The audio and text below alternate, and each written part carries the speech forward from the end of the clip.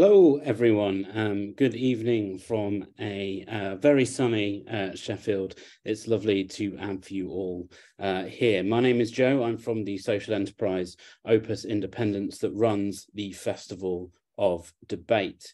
The festival programme runs from the 13th of April to the 26th of May and includes over 70 events, 150 speakers and 50 partners. The festival looks to explore the entangled ecological, economic and political crises we collectively face. There are no easy answers, but we hope the festival creates a space to explore and hold that complexity and uncertainty and brings together a community of people to make change where they are. Most of our events are free at the point of access. Where we need to charge, we try and keep ticket prices as low as possible. If you'd like to make a donation to the Festival of Debate, you can do so by visiting our website, festivalofdebate.com. Before we begin, I'm just going to run through a couple of housekeeping things. We're using a Zoom webinar for tonight's event. Could encourage you to leave reflections in the chat box, which you can access at the bottom of your screen. We also have a Q&A box this evening for the Q&A section, which will happen a little bit later on in tonight's event. So you can post any questions in the Q&A box, and audience members can also upvote questions. So the questions with the most upvotes will be answered first. And to upvote, you can just click on the Q&A box when a question is in there and just click a thumbs up next to the question that you like the most, and that one will be answered first. I'm very pleased and excited. Tonight's event is part of a series of events we're running with a great organisation called Dark Matter Labs, and now I'd like to invite our host, Jonathan, who's from Dark Matter Labs, to take over and run the proceedings. Thank you, Jonathan. Hey, Joe. Thank you so much. And thank you to Opus in general for creating the space for us today. Welcome, everyone. I'm so happy to be here. This is the second of a series of 5 events that we're organizing on similar topics with Opus. And it's the focus is really about reimagining our relationship with the land, rivers, homes, each other, and looking at going beyond frameworks of dispossession, domination, and exploitation to relationships that are more about mutuality, reciprocity, and regeneration. So we'll go through, I'll first set the stage after having shortly introduced our panelists, and then we'll have some more in-depth presentations, some questions between us, and then we'll open up the conversation with all of you present. And so to start, I would like to welcome in Neve, Calvin, and Fang to join me. Yeah, my name is Jonathan. So I've been working at Dark Matter Labs for more than 4 years. And I'm joining from Montreal, Jojage, Quebec, Canada. And so please, Calvin, Fang, and Neve, if you could just say, your name, organization that you're based in, and also what interested you in that topic explicitly in the first place. So for me, for instance, it was noticing how much vacant spaces existed in cities and how much people needed those space, but for some reason didn't have access to it, and the contradiction of the supply and demand on the site of cities that got me interested in that. So I'll start with you, Fang.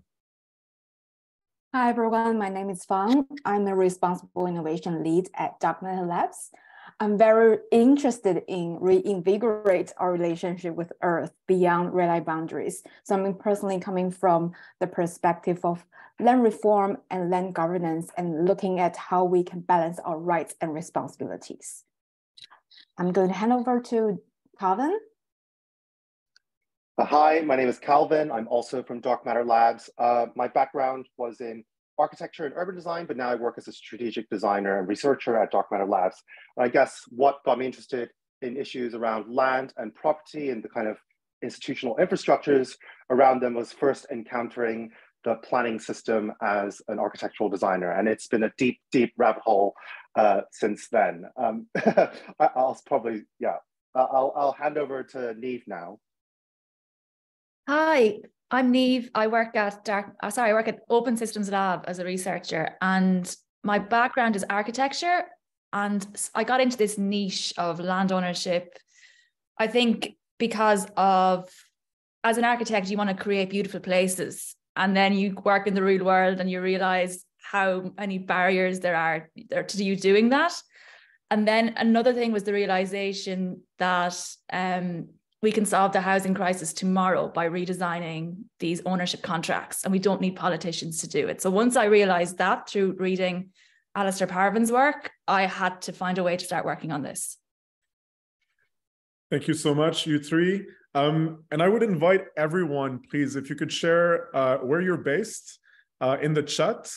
And also if you're aware of the legal systems that apply in terms of property regime where you're based in the chat. So we have an understanding and a preview of who's joining and all the legal systems that are represented in the room.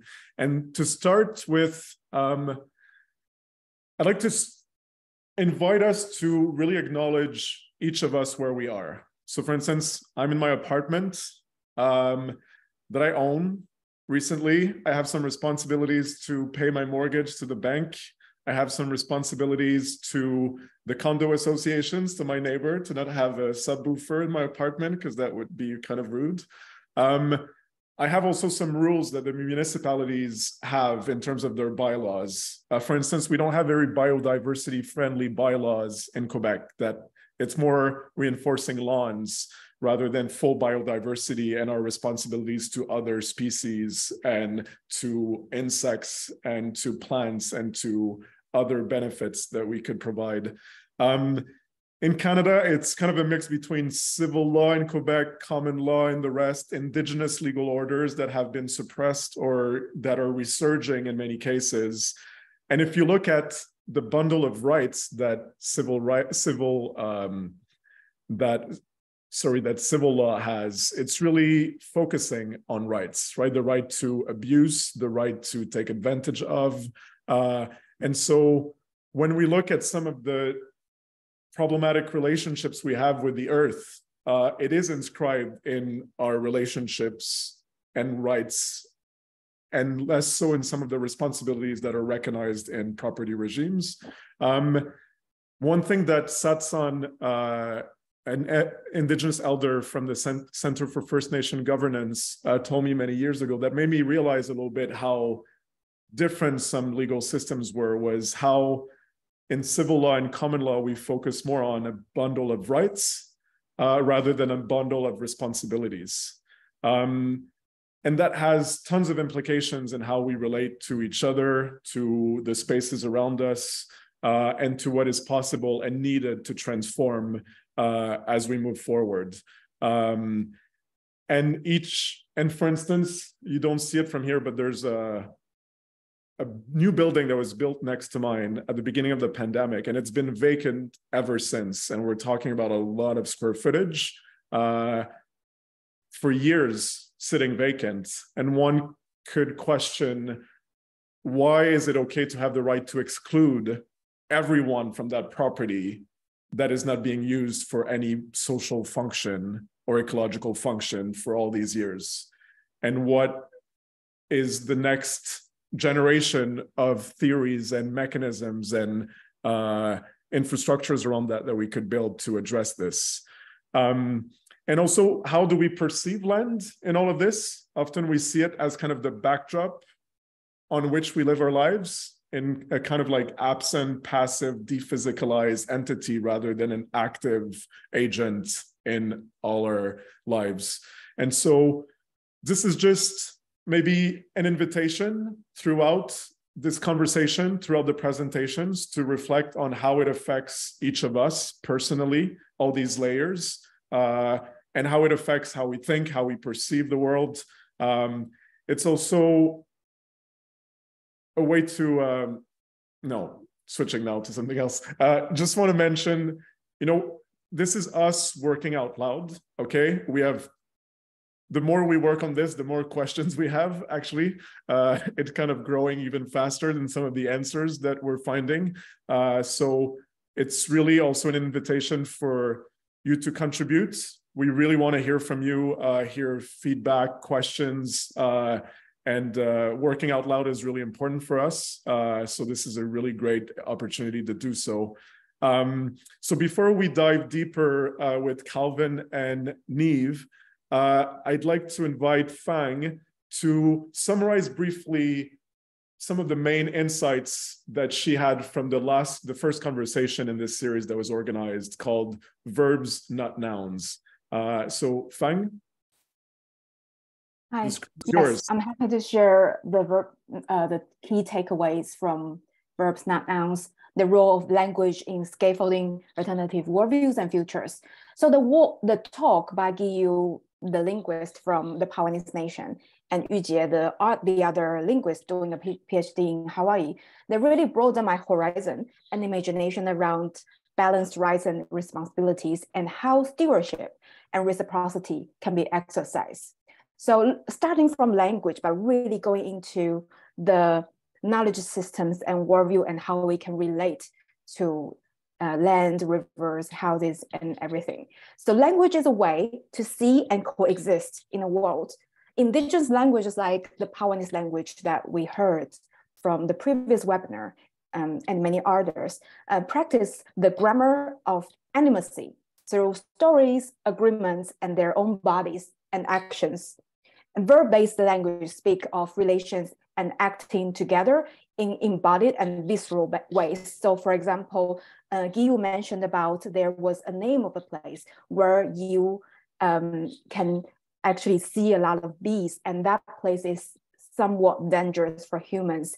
And it's a very visceral, it's a verb-based ways of relating with nature that tells you how you interact with them in the context of respect and a relationship. So inversely, a noun-based language like English generates categorizations and classifications. And this tends to objectify reality, induce dualism, and freeze what's possible. So all these inert nouns create a scaffolding for an overcomplication that erases life. So what does it mean then to train ourselves to think of everything as a verb? So for example, during Guiyu's talk, he spoke about hunter, the role of hunter, and the action of hunting. In English, it has very negative connotation relating to like resources extraction. But from Taiwanese perspective, they embrace holistic knowledge. Their right to food security hugely rely on the responsibilities to maintain water systems, knowing where to set the traps so they don't catch young animals, knowing when and where to hunt so they don't interrupt the breeding seasons. And this made me think of in the current governance systems, like we have zonings, this is a commercial area, this is a residential area. The way we govern our land systems is hugely, is very static. Whereas if we look at the Taiwanese ways of governing the land, is the way they govern it is in a constant flux. The hunting area is not being zoned in a static way. It's relating to the cosmology, the geography, how they relate to the land and the animal habitat, and so on. So it makes me think, can we do zoning in a way that recognizes all relations with everything? That's not static. So this is a really practical pathways that allows for people like me thinking about land governance and more like governance in general, how we can look at redesigning the bureaucracy. How do we think about it's part of the boring revolution that Detrimental Labs talks a lot about. How do we do this? And there are other examples like borrowing from rivers that talks about new ways of looking at the economy, the circular economy. So there's actually quite a lot of tangible pathways for us to learn from and build upon.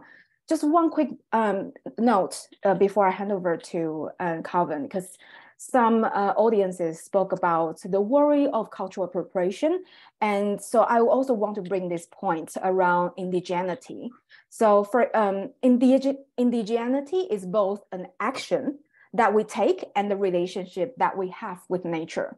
And this connection is open to anyone, regardless of identity or origin. So if we feel a connection with the land and have a desire to protect it, then we are practicing a form of indigeneity. So if we can continue to listen carefully, understand the context, take it to heart, and attempt to put it into practice with care, I think we don't need to worry too much around cultural appropriation. We're all becoming native to a place.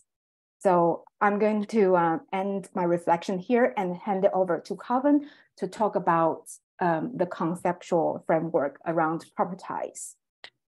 Over to you, Calvin.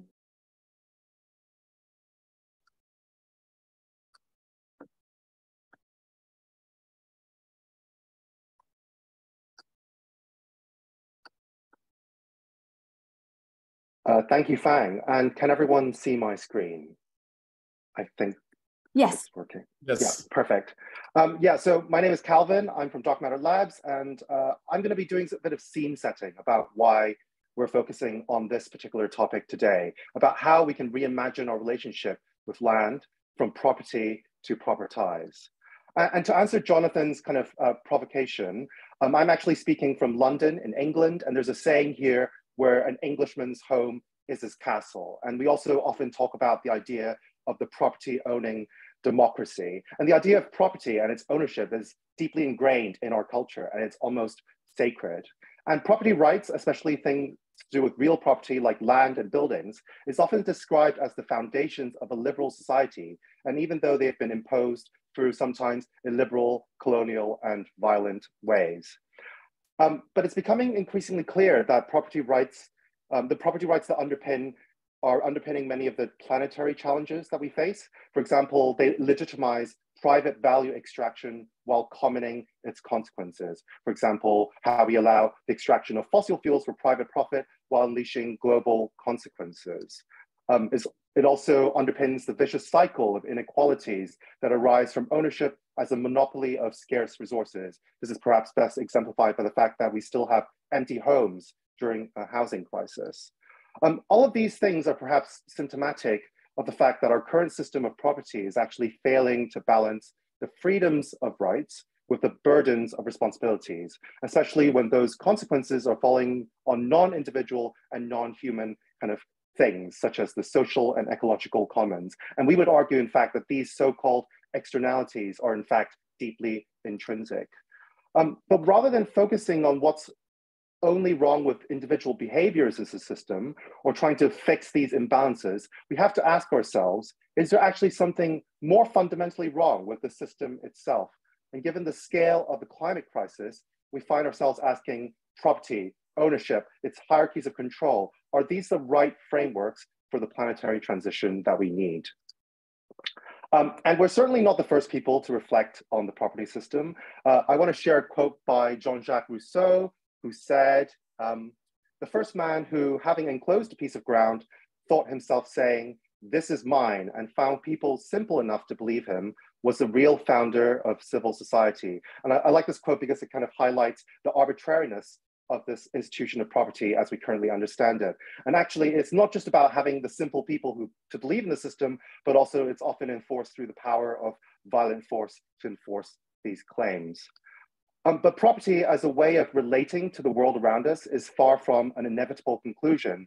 And I want to share this quote from Robin Wall-Kimmerer's book, Braiding Sweetgrass. And she is a writer from the Potawatomi heritage. And she said, in the settler mind, land was property, real estate, capital, or natural resources.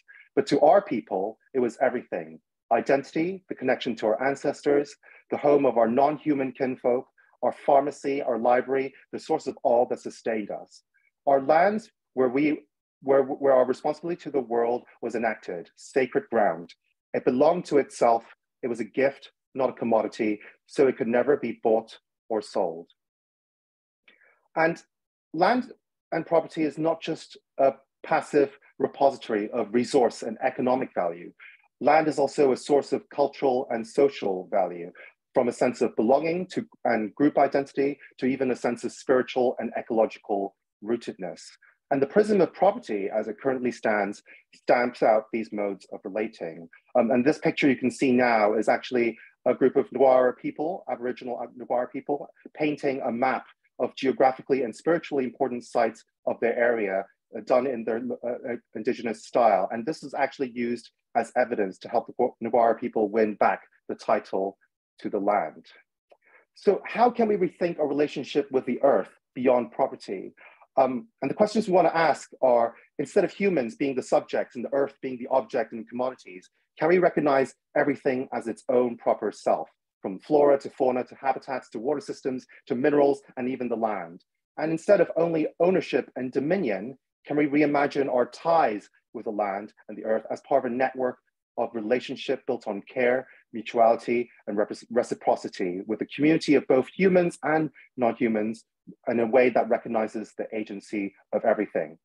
These are the questions that we are asking ourselves in our work we're calling From Property to Proper Ties. So what are the implications of some of these questions? For example, how can we explore and broaden the very spectrum of the nature of things around us? And how do we define these things?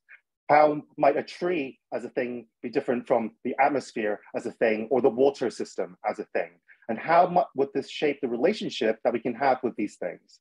And in converse, how could our civic infrastructures, governance tools, and institutions might also be different if we recognize the earth as consisting of a complex system of agents who are unownable so that they can't be taken, invaded, exploited, extracted, or dominated?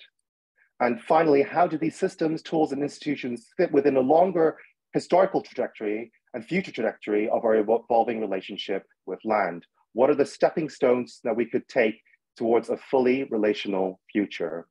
And on this note, I'd like to end with touching on some of the live projects that we hope we are working on in this space, and that to try and prove that this relational future is possible and could potentially be some stepping stones.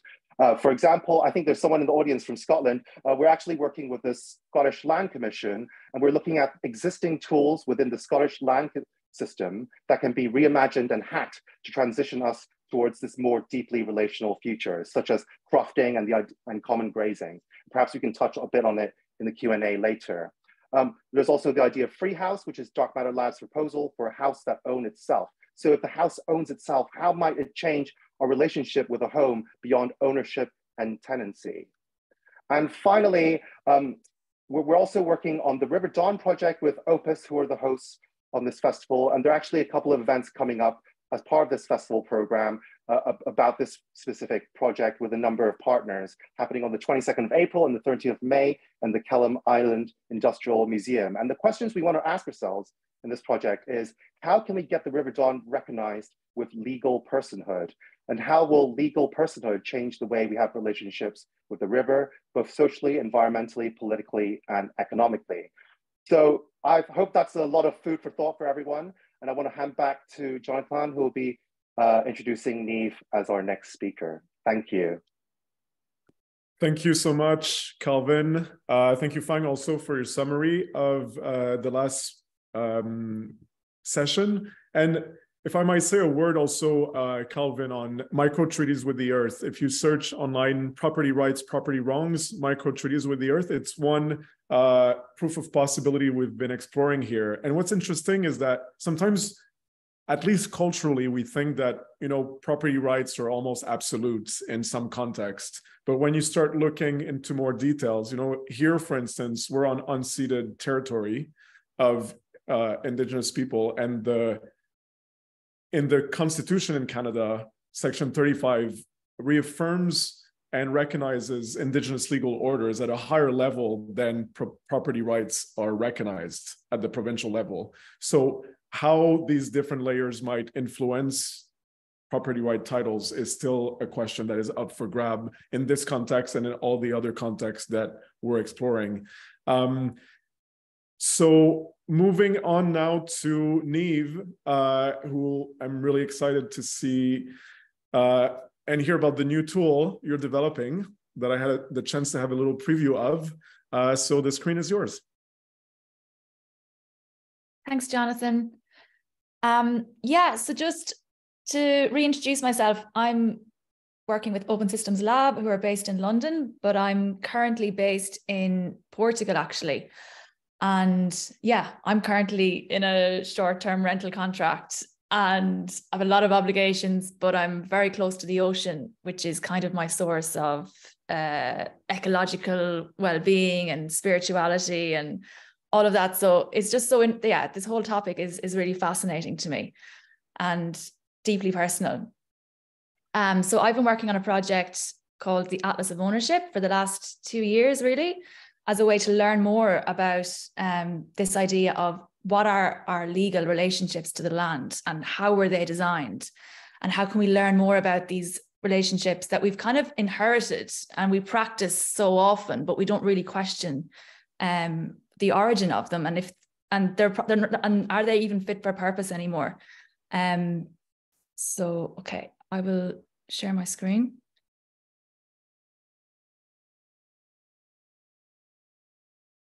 Can you guys see my screen? Is that okay? Yes. Yeah, perfect. So I initially got really interested in this work because I was working in architecture, and the housing crisis was just very troubling to me. And I felt just that the skills we had as architects were completely inefficient to address this crisis. And in common discourse today, or even when we're talking amongst ourselves about the housing crisis, we're wondering, okay, is it the dysfunction of the left or the right, or who's to blame? Is it a function of human greed? And, you know, I think it's really interesting, like these old left or right ideologies, they're not really able to answer or really address the question. We really need to go beyond that, really. And the idea of human greed as well, it can't be ignored, because greed is a part of being human. Like we can all get a bit greedy. So when we're talking about the housing crisis and our relationships to the places that we live that are supported by the law, our legal systems, our land systems, we're talking about how we regulate human behavior in the world, in the built environment. And we really want to be aiming towards systems that are based on fairness and that can regulate greed and that incentivize really beautiful behavior and stewardship and reciprocity. And yeah, so it's really about learning about how do we create these new social contracts. So land ownership is a form of power, and it always has been. And the fact is that today, the property system, or global real estate, is the single largest form of wealth in the world. It's the biggest player in town. And I think, you know, it's kind of shocking to see this diagram, because you can, in the media, we're hearing about, you know, the profits that oil companies are making or tech companies are making. But when you look at this diagram, it shows that global real estate is really the biggest form of wealth. And I think in our communities, we're all feeling the pinch of the rents we have to pay, the mortgages we have to pay, the high land prices. And we're not seeing this huge form of wealth being reinvested into our communities for ecologically supportive infrastructure and community facilities. So what's really fascinating to me is how do we learn more about this system and start to rechannel this huge form of wealth back into our communities. And I think one of the reasons it's difficult for us to understand how the system works is because it operates on this kind of multi-layered institutions. So we have a planning system that controls development. We have our financial system, you know, that makes it possible for us to even obtain land through mortgages and lending. We have national legislation. It's another layer of law and regulation. Then we have contract law, which defines, you know, our rights to private property. It is very, very malleable and creative, actually. And then we have case law as well, which kind of deals with more specific kind of specific, what's the word? Unique cases of I can't remember anyway. So yeah, so basically our land system is reliant on all these different layers of institution and legal kind of mechanisms and control. So when we're talking about land ownership and redesigning ownership for the common good, we kind of need to have some awareness of all of these different institutions and mechanisms. And And yeah, so we don't really have a language to talk about land ownership in a way that's really helpful and is creative. And the legal language, I think, is a big part of this. The way legislation is written, the way policy is written, the way contract law is written, you either need to have a lot of time on your hands, or have a law degree, or be an expert, or an expert in the field to even understand the legal code, which, you know, is the information about how this hugely powerful system actually works. We don't have a language to talk about it. And the Atlas of Ownership is really a way to try and change that. And in common discourse as well, when we're talking about housing crises or trying to solve the housing crises, the focus is on a very, very narrow number of ways of owning land. So we focus on social renting, private renting, and then private property. And that's it. We don't talk about community-owned land, which is kind of crazy to me, why we're not really looking at, you know, these really amazing solutions. It's this focus on a very, very narrow number of tenure models. And renting and private property are both, when we look at them in detail and the origin of them, they're both designed to be dysfunctional power relationships, one to oppress the other. They weren't really ever designed at their core, you know, to be models of home ownership for the masses. Private property was designed as a way for colonization, the colonial idea to kind of extract wealth and channel wealth from communities to individuals. And then social renting was really designed as a way for landowners to oppress commoners. So, you know, I think it's just so interesting to understand the origins of these models and to really look about how we can really redesign them for the purposes that we want homes and lands and places to work for. Yeah, we need to really redesign these very core contracts, these social agreements. So I suppose I started this project because the realization through the work of Alistair Parvin that we can solve the housing crisis tomorrow by redesigning our social agreements of home ownership. We can redesign home ownership with fair terms and conditions, with fair rights and responsibilities. We can give people the right to put down roots, but not be able to financially turn that home into a financial asset by profiting from other people's labor. You know, we can redesign home ownership to have fair rent that is reinvested into the community. We can put stewardship obligations that the home is built with natural materials that won't harm the environment. So we can redesign these contracts without politicians, just through legal tenure. And this idea, we can be so creative with the law. And there's so many amazing examples all over the world and throughout history of communities and societies managing and sharing land in really, really fair ways that steward the environment. And the knowledge is already out there. We just need to access it. So I basically started researching alternative ways of owning land, and I kind of looked at innovative kind of new models. So looking at Coin Street, and what's really interesting about Coin Street in London is it's a co-housing community, and they use a kind of a social renting model, but to become eligible to be a resident at Coin Street, stewardship is kind of a big part of the allocations process. So a big part of being a resident at Coin Street is being a steward of that place.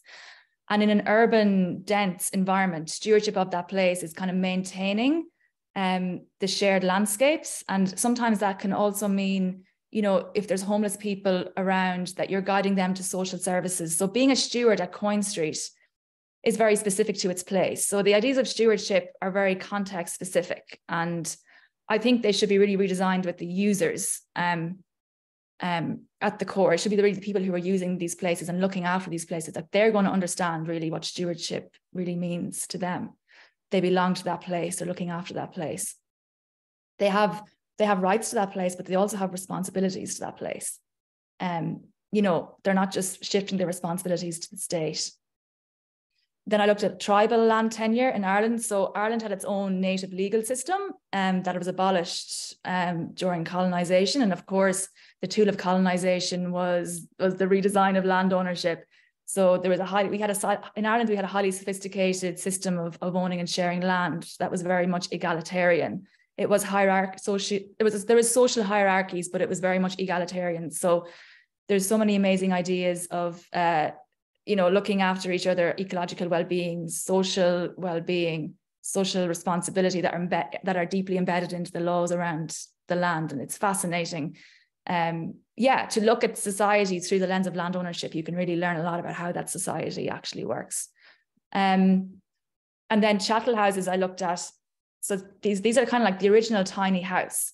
So under British rule, again, in Barbados, the 19th and 20th century, after slavery was abolished, the way the plantation owners retained control over the former slaves was by turning them from slaves into tenants who had to pay a rent. And of course, all their wages had to go on rent. So that's how they controlled them. And they said had access to their labor.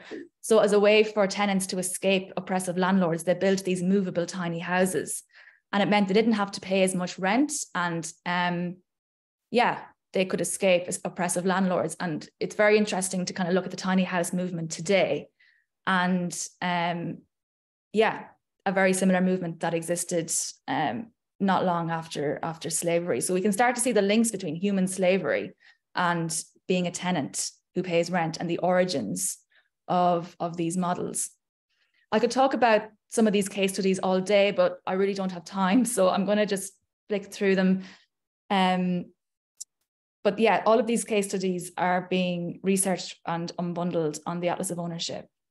And this is an amazing project in Ireland. Actually, it's about re-establishing native forests in Ireland. But the charity who created it, they're working with existing landowners and farmers. So they're re-establishing native forests on farms, which is also introducing the ideas of agroforestry to farms. So it's just really beautiful ideas of stewardships and new land agreements, but working with the real local context. So there's just so many beautiful inspirational stories out there, and we're just trying to gather them all and so we can all learn more about them. And then this is the original community land trust in the 1960s in America that emerged during the civil rights movement. So we can start to see as well the connections with movements like Black Lives Matter and access to land. This is a kind of an interesting story I thought I would talk about. So in the west coast of Ireland, Donald Trump, he's developed a hotel and golf resort, and it's on the coast of the west of Ireland, and there's a really, really beautiful beach that's very popular with surfers. It's very off the beaten track. There's not really any infrastructure there. And by the development of Donald Trump's golf course, he blocked the entrance to the beach for the surfers. And there was kind of a little bit of local uproar about this, and the local surfers and their industry had to kind of come up with like a new social agreement that they could access the beach through walking across the golf course. And it was just really, I used to live down there and I used to go surfing at this beach, and it's just a very interesting, very peculiar experience of you're going for a surf and you park in this kind of weird little car park that's not really part of the official hotel. And then you have to navigate your way to the beach through this super manicured golf course. And it just feels like a very interesting juxtaposition of different types of social groups coming together and finding a way to manage and share the land together. It's just really interesting.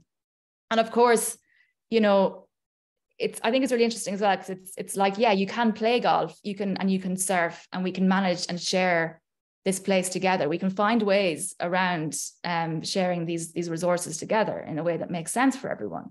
It doesn't have to be only surfers or only golfers. We can all come up with more sophisticated ways to live together and to accept everything. So ownership of land, I find very interesting to compare to the idea of a marriage, because it's a social contract and it doesn't happen in a vacuum. It happens in the public arena because it's supported by certain institutions, and it's a kind of an agreement that requires both rights and responsibilities if it's done in a healthy way. Like a dysfunctional marriage will be one person kind of having dominion over the other, but a healthy marriage will be, you know, you have responsibilities to that person, and you also have, you know, you have rights, freedoms and responsibilities, but that they're in a kind of balance. So I find ownership of land and property, yeah, I find it useful to think about it in terms of similar to a marriage. It's like this social contract, this social agreement. And through unbundling and researching many different ways of owning land and property, we kind of started to deconstruct each model into a series of patterns that was easily describable in plain English.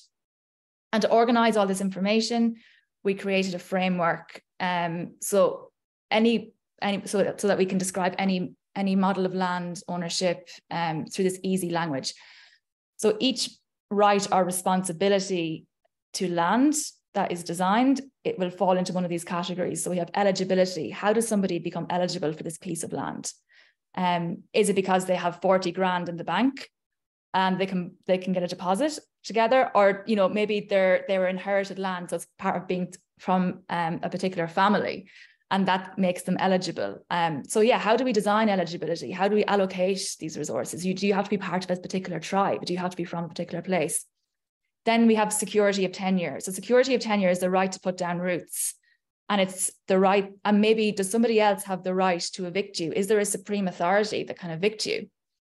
And then things like compulsory purchase order. Can the Queen or the government just decide to take ownership of your property and you have to go somewhere else? You might get paid for that, but who has the rights to evict you from your place or uproot you?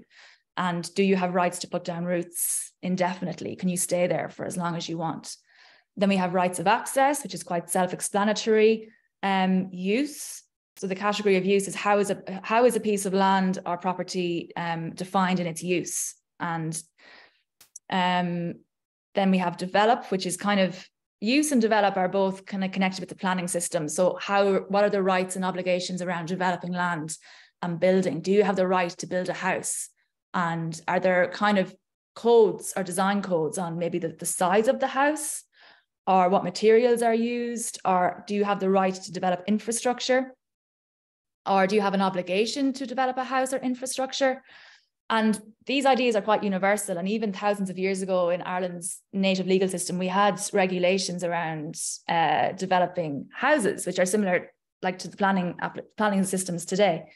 So these ideas are quite universal around the rights to build but regulating the type of development. And then we have stewardship, which we don't see in our 10-year models, but it's not completely absent in our land system. So stewardship is all around taking care of the place that you live, maintaining the place. It could be maintaining ecosystems or maintaining buildings. And if you're extracting or performing agriculture, that you're kind of replenishing. So it's this idea of reciprocity and taking care of the places that you live, maintaining environments. Transfer and rent are really important categories if you're interested in moving away from land as a financial asset. So transfer is all about the rules and regulations around how a piece of land or property is passed from one entity or one person or one organization to another. Is it through buying? 2 minutes left, Niamh. 2 minutes. Oh, okay. So, and then renting. How much rent do you have to pay? Who do you pay it to? How is it calculated? Do you have the right to collect rent? Okay.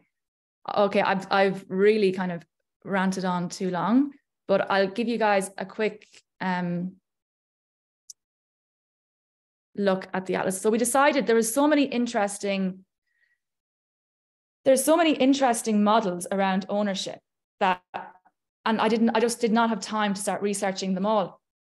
And so we had this idea, what if we had an open digital library that we can all learn about land ownership and share models? So this is what the Atlas of Ownership is. It's an open digital library that belongs to everybody. And it's about collecting interesting ways of owning land from all around the world. And at the moment, there's around 20 case studies. And I'll just give you guys a quick preview. So this is a model in Botswana. So this is all about how basically Botswana this is the richest diamond mine in the world. And Botswana basically, where a foreign enterprise wanted to do mining here.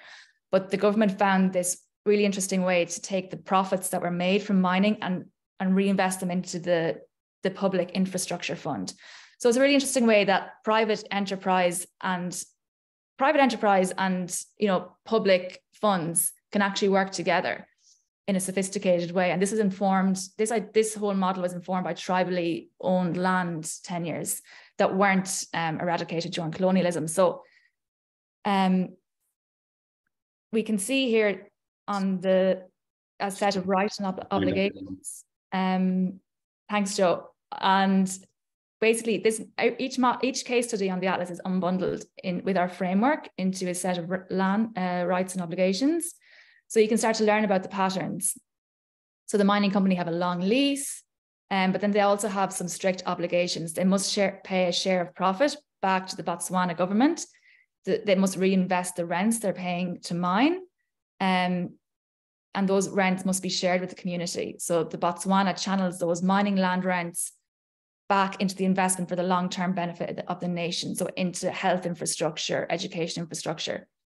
So this is just a preview of how the Atlas of Ownership works. And really we invite people to come and contribute to the Atlas. And even if you just have a boring rental contract, anybody can submit to the Atlas. Okay. Thank you so much, Niamh. Great tool, lots of hours of exploration in front of us on it. I would invite Calvin and Fang to join us, please. There's so much to cover here, right? We're talking about land and not necessarily all the other models of ownerships that exist, whether it's about intellectual property, like the implications of AI recently, data ownership and so on, that are sometimes extrapolated from those models also. One thing I find encouraging is that we're having this conversation. Recently, a few of us were having we just got back yesterday from the US, where we had conversations about this. And it seems like a lot of organizations and people are more open than ever to question this. And I think there's a realization that there's something profoundly problematic about some of our relationships on that level.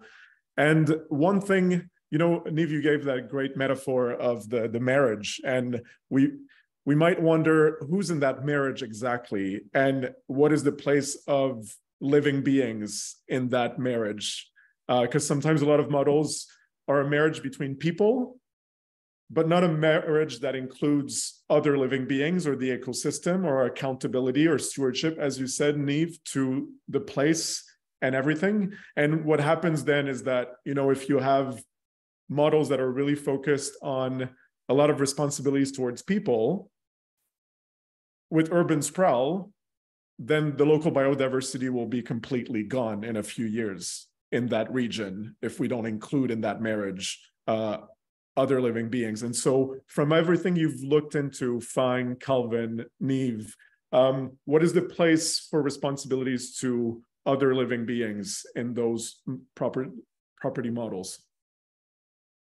Well, I think this is so specific to place, but I think the idea of the wedding is so beautiful. And there's an ancient myth from Ireland. It's called the Sacred Wedding. And it's basically this story, and it's in the Atlas of Ownership, so anyone can look it up if they want. It's about the idea that ecology, social well-being, governance, power are actually all one thing. They're not separate. They're all one thing. In our society today, they are seen as separate. And in ancient Ireland, when a king was going to be elected, how that was publicly enacted was through the sacred wedding. And he was getting married to the goddess of the land. And the goddess of the land, she represented the fertility of the land and the social well-being of the place. So the enactment of the king being elected was him making commitment to the ecology, to the social well-being of the people. And if so it's just such a beautiful story, and it wraps it all together. And if his rule was unjust and the fertility of the land, or as you say, or the urban sprawling, you know, created an imbalance, he would lose his role as king. He broke the contract and there were consequences, you know?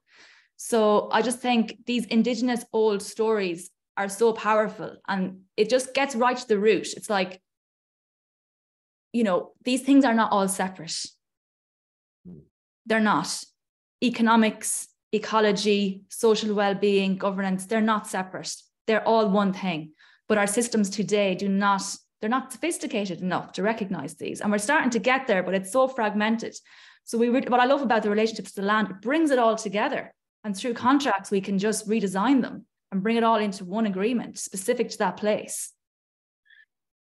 Exactly, Niamh. And, you know, it seems like spiritually, there's many traditions that try to account for all these relations. And then in terms of our bureaucracies, analog bureaucracies in many ways, it seems like it cannot account for the full nuance and complexity of these relationships. But with a lot of innovations and transformations recently, we wonder how we can, you know, bring together the high-tech, TEK, traditional ecological knowledge, with the high-tech that we know of today into maybe allowing new possibilities. Calvin and Fang, I'd love to hear your thoughts on this too.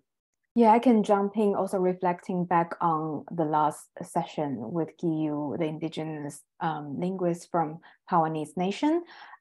They had agreement between themselves and the river. So, because Jonathan, you were reflecting back, like, do we have other agreements that actually, you know, talk about the relationality beyond human and like registered companies? And I find that really inspiring. So they would go to the river and ask the river permission to borrow the slates for them to build their own home. And they will make a promise to the river and say, if I move away to somewhere else, then I'll return the slate back to the river. And it makes me think, like, we can actually, Niamh spoke about, like, we actually are able to redesign the contracts. So it makes me think, if we can redesign the material lease agreement between ourselves and other stakeholders and entities.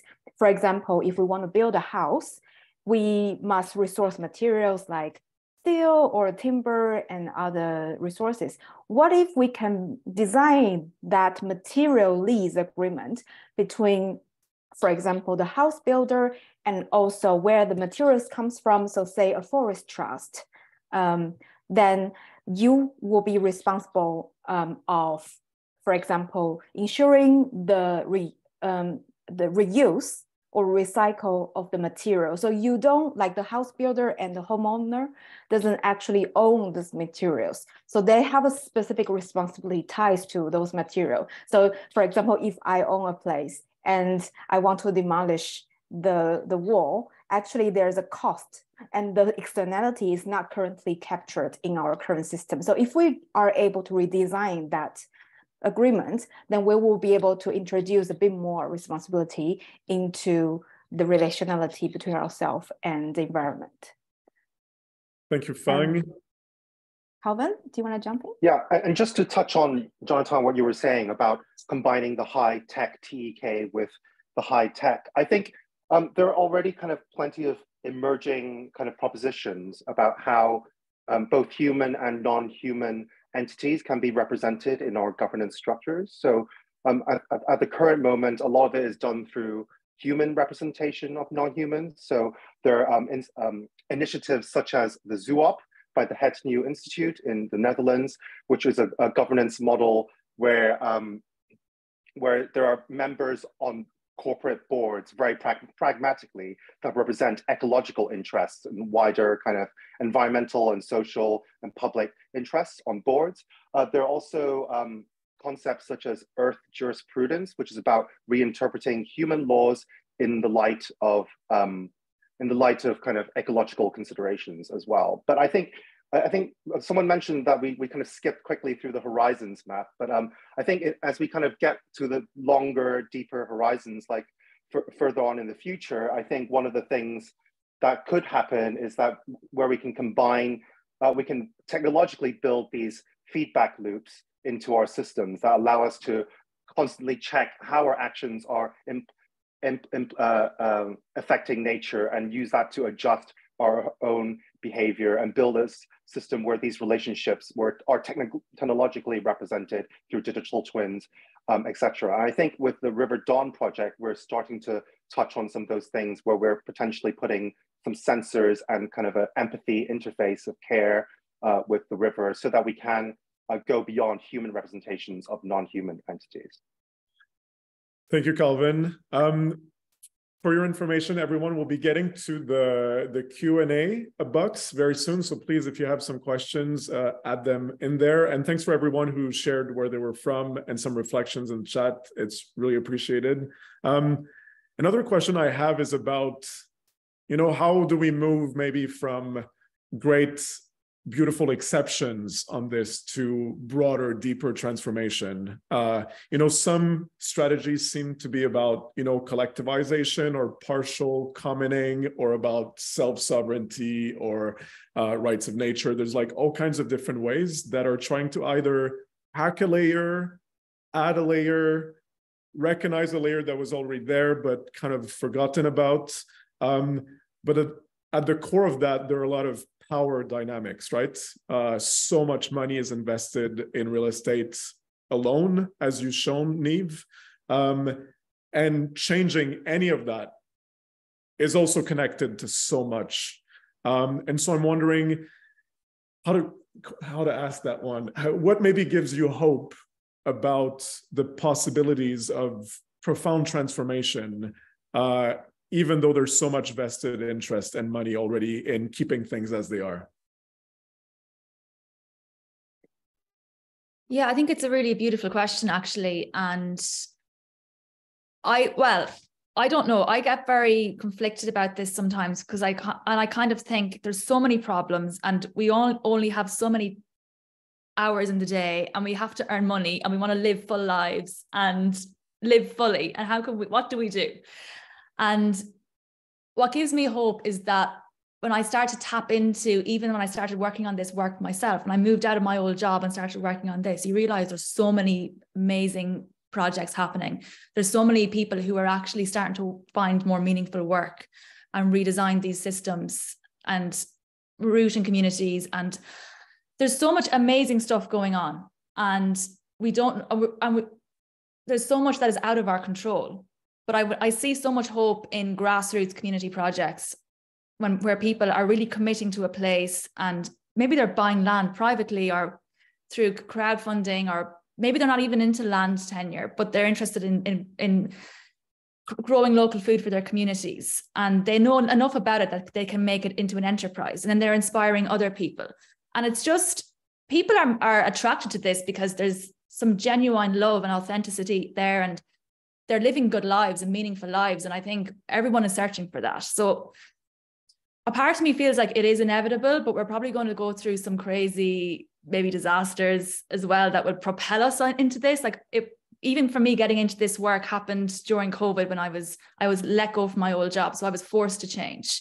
Mm-hmm. So I think, I really don't know, but I think we can all just do the best we can and try and find meaning in the world. And I don't know, we just don't know how it's all going to exactly start to fit together, but we just have to keep going and do what we can and enjoy life as well. Thank you, Niamh. Any thoughts on this, Fang or Calvin? Yeah, I mean, if I understood the correct question correctly, I think what gives me hope, I guess from my perspective, working with the Scottish Land Commission, what gives me hope is that a lot of the ingredients for how we make this transition are already existing and already there. And I think the story,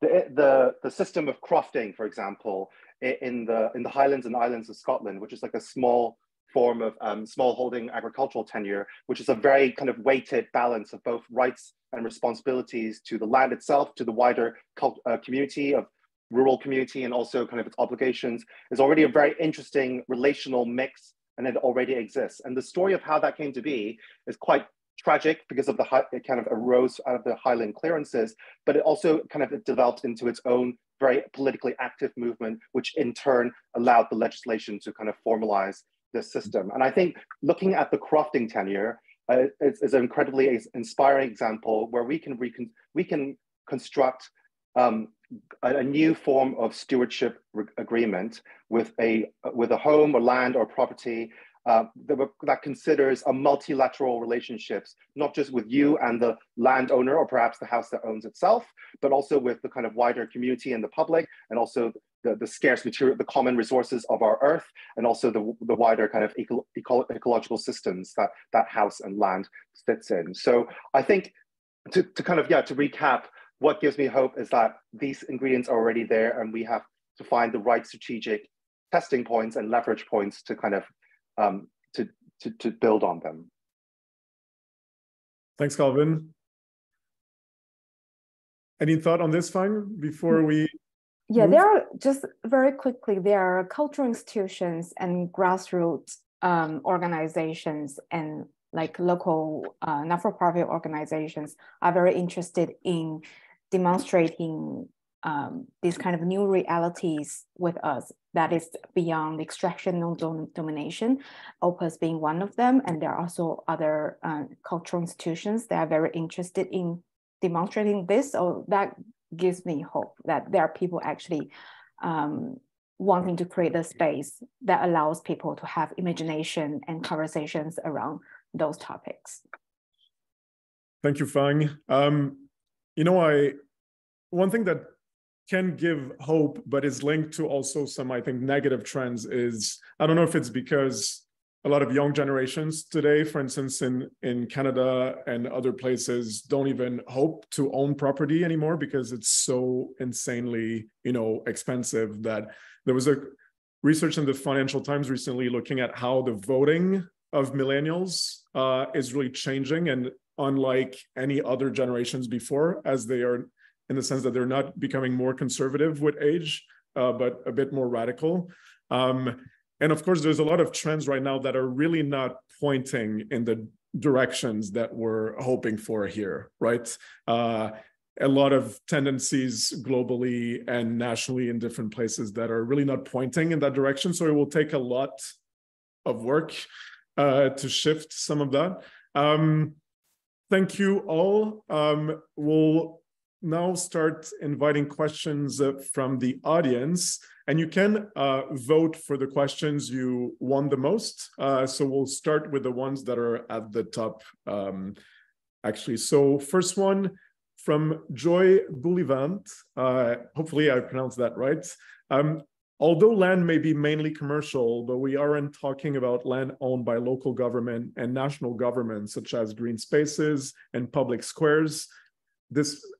And despite being public, it is not controlled by the public. Public does not set the rules of access. How could we change that?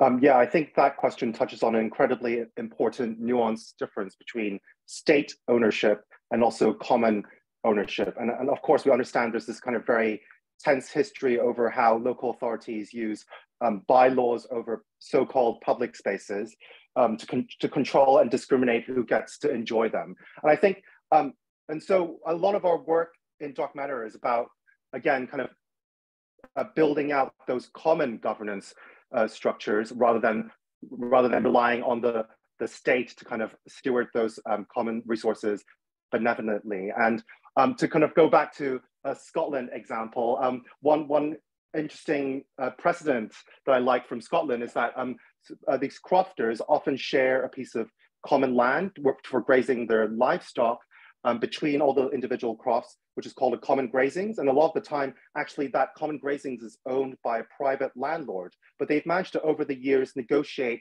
a legal system where they can actually layer their common governance system on top of privately owned land. So they can form something called a grazing committee, which allows all the individual croft tenants around that piece of common land to have a vote and elect committee members and set rules together about how that common resource is distributed. For example, how much peat can they cut from that land? How many animals can they graze each? What kind of joint collective developments can they make? So I think on that point, I think what we need to do is kind of invest in these proofs of possibilities for common governance systems and use those and transition away from a centralized state control. Thank you, Calvin. Maybe because there's a few questions, I suggest that maybe we go through a few of them with one person responding to each. Is that okay with you, Fang, Niamh, and Calvin? Just because the time is limited, unfortunately. So second question from Ana Gomez. Do you think these agreements will need a starting point where some points are not negotiable, like the use of water or the exploitation of resources, or the need of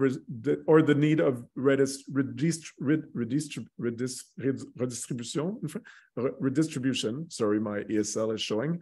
What are your perspectives on that? Yeah, maybe I can take this one. I think this is a really great question. And I think as well, we have to we're not maybe going to solve all the problems of waste and material redistribution and housing or water usage in one contract. I think if we're dealing with housing, let's start with a really interesting, fair contract there that maybe will echo things around wealth inequality, and because wealth inequality is really showing up with housing right now. And I think if we can people can have an affordable place to live, and that if the rents are starting to reinvest into that local community, it's a really good place to start. And of course, the house is connected to the local water infrastructure, and the people living in those homes are going to need jobs and local enterprises. So we have to start somewhere, I think. And I think if we start with housing, I think, and establish communities where people actually have the right to put down roots, I think naturally they're going to want to connect with all of the other aspects of this, whether it's local food systems or water systems or sewerage systems or local new enterprises that are ecologically healthy. I think that'll start to kind of spin off naturally. But I think people having the right to put down roots is really core and essential. And I think if people don't have the right to put down roots somewhere, like generation rent, and they don't really feel like they can even belong to anywhere, I think this other stuff isn't really going to happen. Like the crofter communities, they obviously belong to that place. They had an incentive to redesign these contracts that was connected with their enterprises. So I think people need to have incentives if these new solutions are going to be created. And I think having the right to be somewhere and feeling a sense of belonging, mainly through security of tenure and housing contracts, I think is really, really crucial as a place to start. Thank you, Niamh.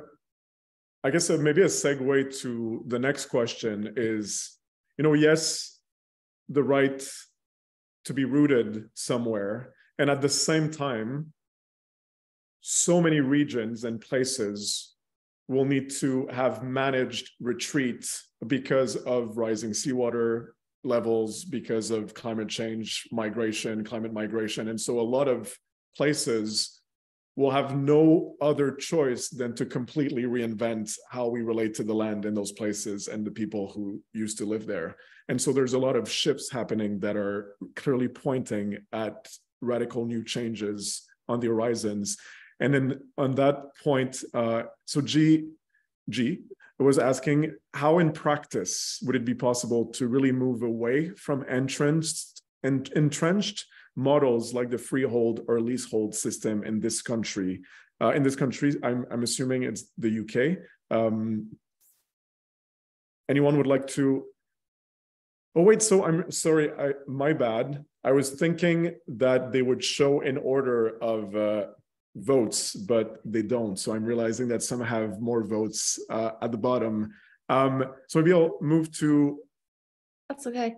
I could just answer that quickly. But Fairhold is a new form of leasehold that Open System Labs are designing, that we're looking for a pilot project at the moment that can be, so this new form of ownership can be enacted. All you need is a private landowner to agree to it. So Fairhold is one very much realistic working example of that currently. And then there's many, many examples of community land trusts and all, and yeah. But Fairhold by Open Systems Lab is definitely a very great solution to that in the UK context. Thank you. And Thank you. While you were answering, I found the new filter to put the ones with the most votes at the top. So next one by David Butcherby. The examples that we've looked at are amazing, but generally work within the capitalist political system. To move beyond these beautiful exceptions, do you think it's necessary to have a wider system change, or is land system change the starting point?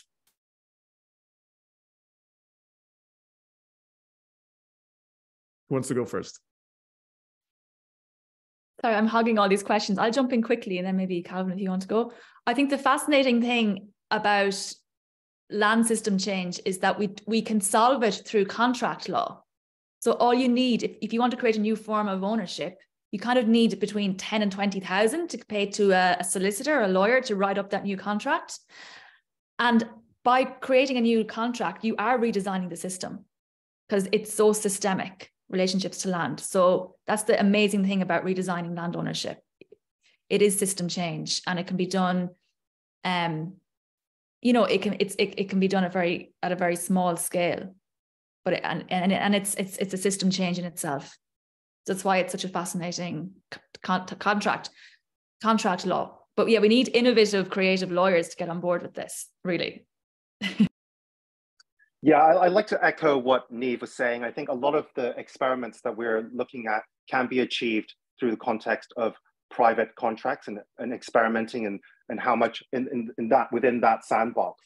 But I can't help but hear a kind of undercurrent of revolution in kind of David's question about reforming and uprooting the entire land system.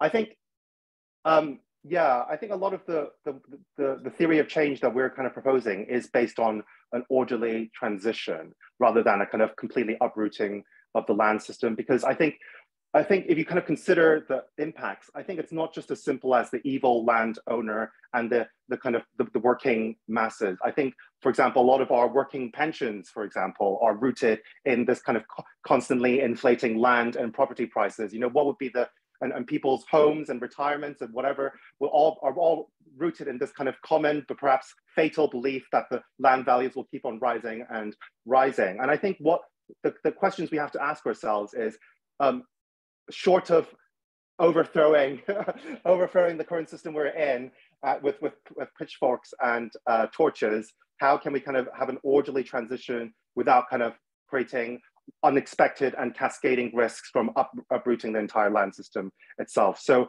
from my personal perspective, it's about evolution, not revolution. Thank you, Calvin. And it is a tricky one, right? Because we were talking in the intro about moving from systems of domination, oppression, control. Oftentimes, there was one question below about, squatting and trespass.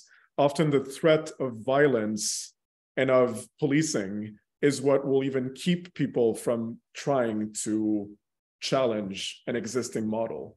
And so the role of masses and organizing around even giving any hope for an alternative model to exist is a very, really important question. Next question by James. Apologies in advance for this naughty question. Do you all see the ever-increasing ecological social instability resulting from polycrisis as the main driver of these new ontologies and civilizational protocols? And if so, how do you account for the likely potential for crisis to drive centralization and executive control, as opposed to relational interdependences with land and nature as described this evening? I might want to can I jump in quickly? I know I've been talking a lot, but I think that's a very common instinct to kind of respond to urgency and crisis with full state planning, central planning and control. And I think if you look at the UK's own history, like the aftermath of the Luftwaffe bombing and the Second World War, where the UK decided to completely reform its land system with the kind of 1947 Town and Country Planning Act, where it nationalized all land development rights because it was the argument essentially was saying, our country has been destroyed, our towns and cities, we need to urgently put a slam on the brakes to stop people rebuilding in a negative way. And we need to kind of control the system centrally so we can plan out in a technically and scientifically efficient manner. And of course, I think almost 60 years on, 70 years on from that decision, we are seeing some of the unintended consequences of that result. So I would urge caution to everyone having this kind of knee-jerk reaction to centralize and rely on the benevolent and also a competent decision-making of a centralized state in order to decide how we transition for the climate future. Thank you, Calvin. Any other thoughts on this one? If I may, I would add, there's this quote about, when a crisis occurs, there's so much potential to get to the ideas that are already laying around as an alternative. And I thought it was from Milton Friedman originally, but I learned last week that it was actually from Francis Perkins that saying, I think it's true though that in a moment of crisis, there is an immense opportunity to do things differently and ideally not replicate or go deeper into some existing problematic frameworks, but really change. And how we do that is a very good question, because there will be more of that. Next question. Any comments on actions to move beyond ownership and private ownership models of land as a whole? For instance, squatting or trespass. We touched a little bit about that earlier, but wondering if there's any other thoughts on this?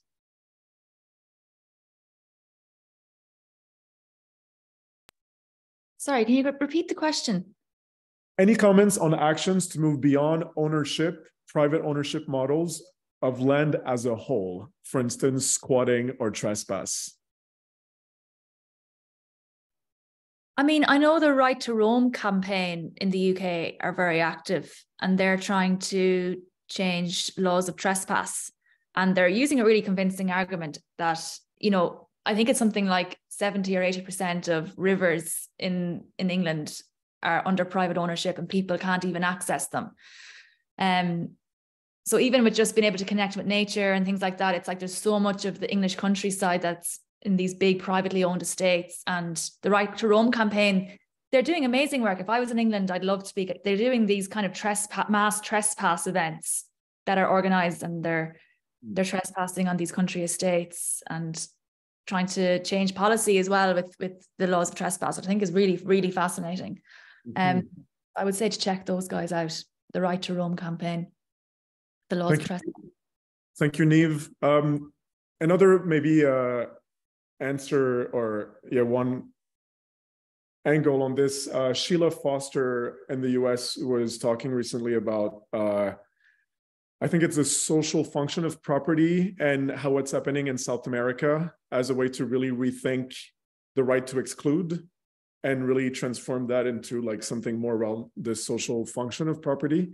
I'd say I'm really curious to see what's going to happen with all the vacant spaces in downtown that have resulted from the pandemic and remote work. And it seems like there's some initiatives around transitional use of vacant buildings. In some countries, there's some initiatives around turning that into housing, but it seems like there's a huge kind of shared momentum around what will happen with this. And I wonder if there's hope that this will go in a direction that could be quite hopeful.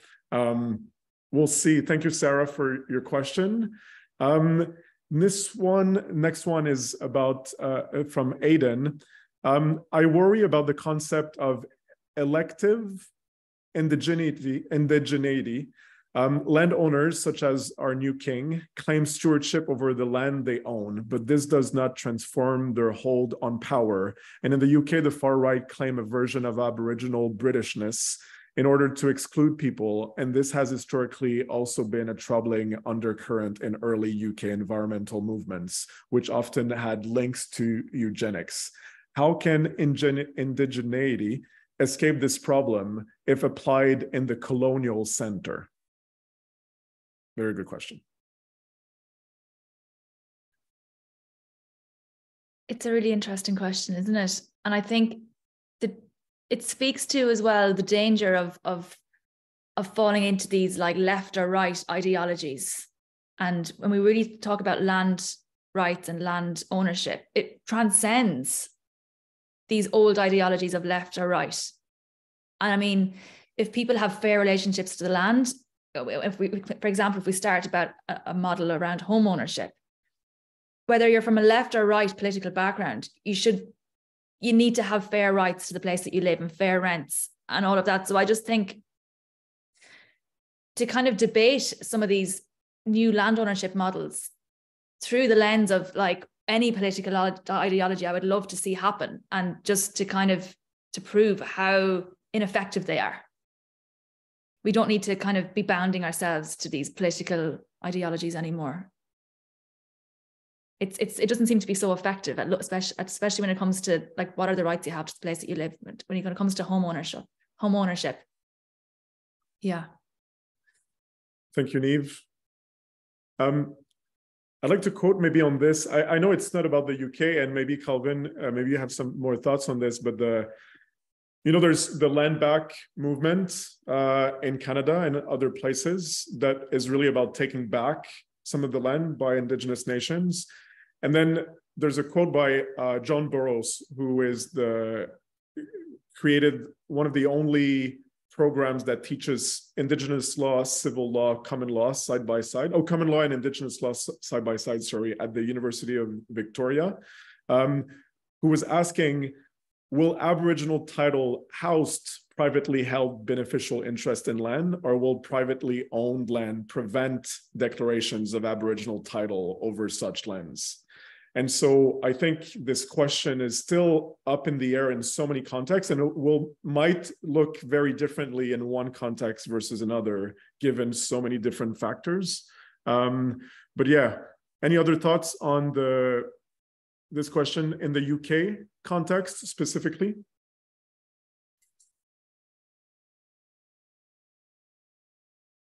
I don't know about the UK context, but I looked at the grant of native title around the Byron Bay area in Australia.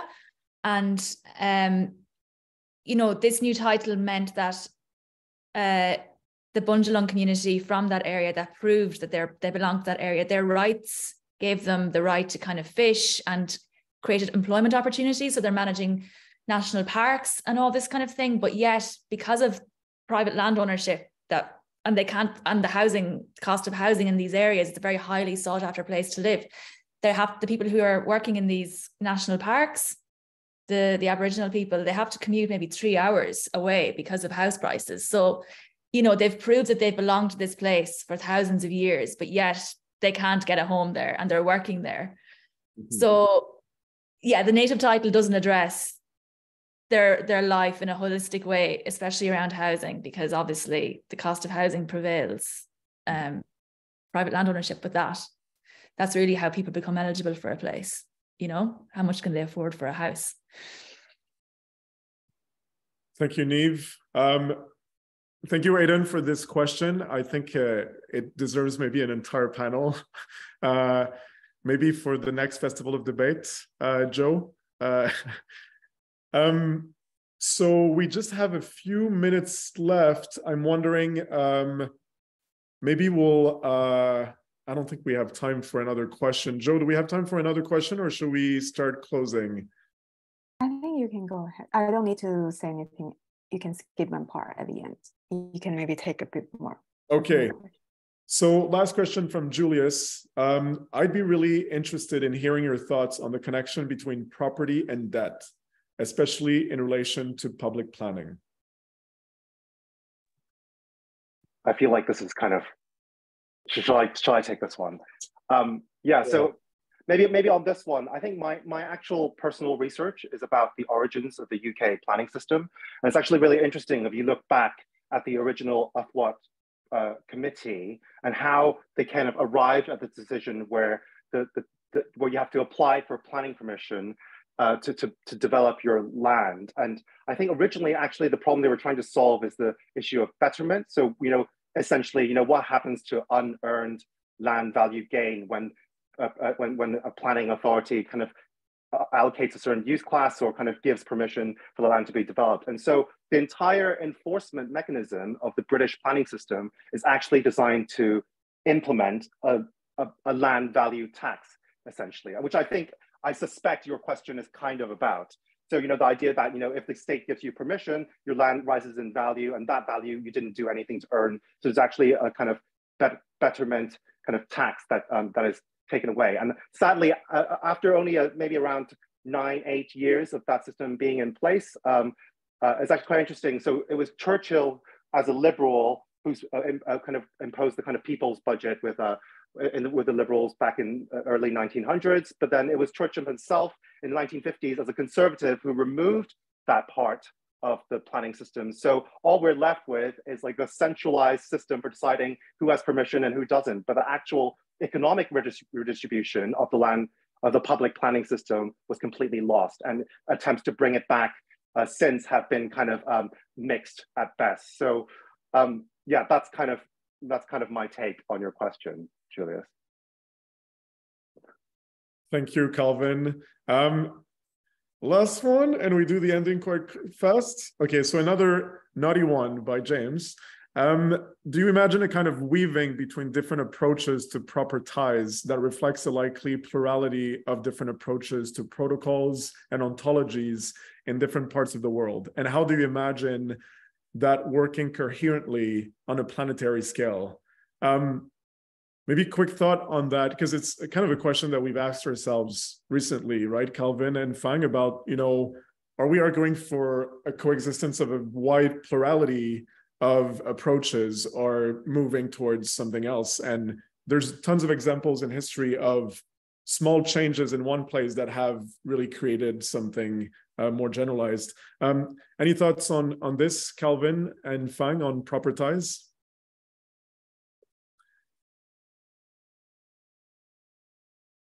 Sorry, I'm just trying to parse the question.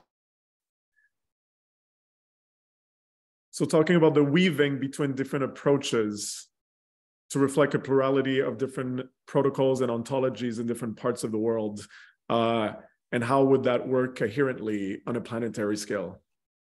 Well, I think, I mean, my kind of gut reaction to that question is that these proper ties and this web of relationships doesn't stop at national borders. And I think some things are relationships with the global commons, like the concentration of carbon dioxide in the atmosphere, or the kind of ozone layer, for example, or, you know, so I think the idea, the shift to a web of relationships rather than bounded territorial entities and kind of national-based sovereignty is already a recognition that the fact that there does need to be a global network of relationships, right? But I think the nature of those relationships might vary at a regional and kind of lower kind of local scale, but also there's also like a broader connection, and the strength, the way that kind of the system might be managed is the way the strength of those interrelationships happen on different geographic scales.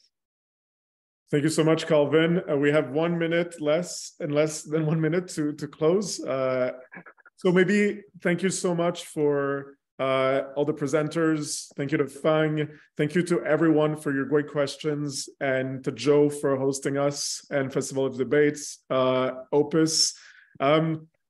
You know, we were intending to finish with a question we were left with, but I think it's clear that there's a lot of questions. And, you know, when we start digging into that really deep rabbit hole, as Calvin, you described it earlier, you know, we realize how it's about really rethinking what it means to be human and what is our role on this planet that we are clearly having a lot of influence over at this point. And it is kind of a, yeah, it's all a big question. So maybe we'll leave it at that. And I'll just hand it over to Joe. Again, thank you, everyone. Thank you very much, Jonathan, and all of our panelists tonight. I thought it was a fascinating webinar discussion. I really enjoyed the discussion. And for those of you who are based in Sheffield who are watching this, we'll be exploring these issues again on Saturday, and specifically in regards to the River Don project at the Kelham Island Industrial Museum in the Brearley Room.